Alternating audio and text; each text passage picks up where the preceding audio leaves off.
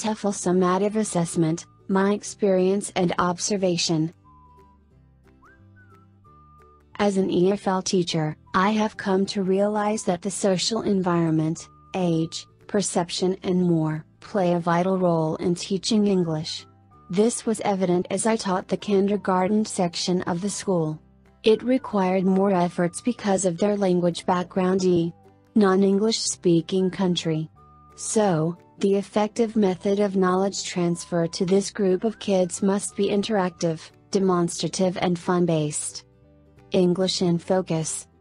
Recent studies have shown that there is an increasing demand for learning English in preschool all over the world. However, in this part, some parents have become skeptical about sending their kids to learn a foreign language, especially at a young age, 3-5, thinking that they are imposing too much pressure on their kids. But there are absolutely no negative effects associated with learning a second language at a young age, because children of this age have strong potential in acquiring an infinite number of new information. I have been teaching the English language for the past 5 years. And my experience teaching it to the kindergarten was challenging, immersive and fun. I made sure that early or quick learners were consistently engaged and involved in different kinds of learning activities to sustain their attention. And I did a follow-up on slow learners to enable them to catch up. Activity and methodology. Language skills. I learned through this course and my personal experience that vocabulary building is an important device in learning a language. This was incorporated into my teaching method. The rule in teaching vocabulary states that a learner's receptive vocabulary is much larger than her productive vocabulary. This is to say that, they can usually understand more words than they can actively use.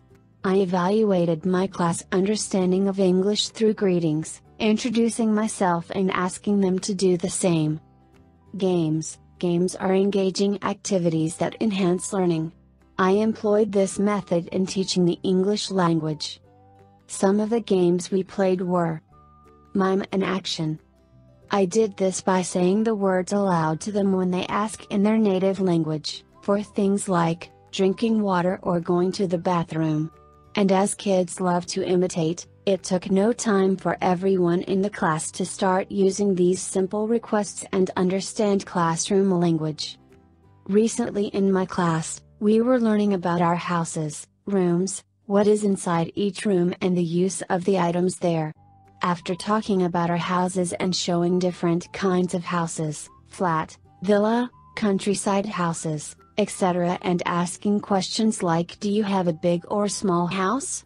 Then I started showing random pictures of items we see in our houses. And I asked them to guess the names of the items I'm showing and in which room can they see it. Afterward, I showed them a picture of a house with rooms and items inside each room. We dedicated a day for each room to learn the vocabulary with ease. After a couple minutes of drilling, we started to form a game out of the lesson.